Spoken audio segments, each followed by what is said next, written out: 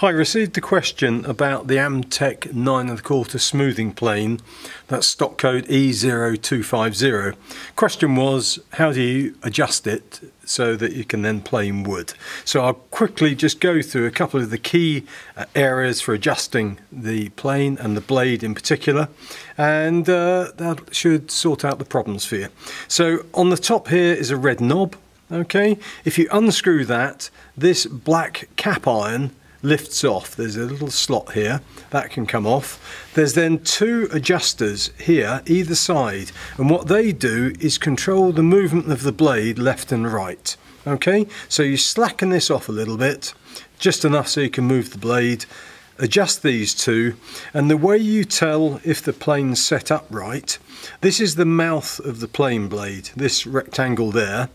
Here is just where my finger is the tip of the blade, and it should be about just under a millimetre, 0.8 of a millimetre, something like that, sticking out.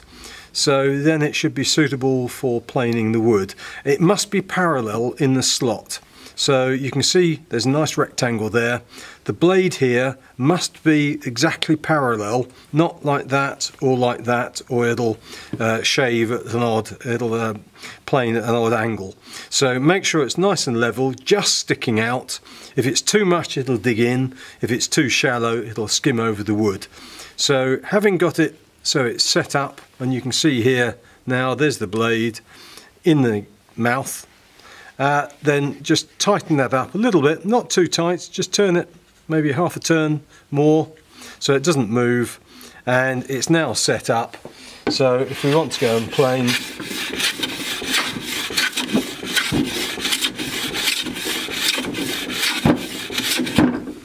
you can see here it's taking off reasonably wide shavings, almost the width of the wood, and nice thin layers. So that's the setup and using EO250. For any other questions on Amtech tools for the home garage and garden, please go to www.amtechdiy.com.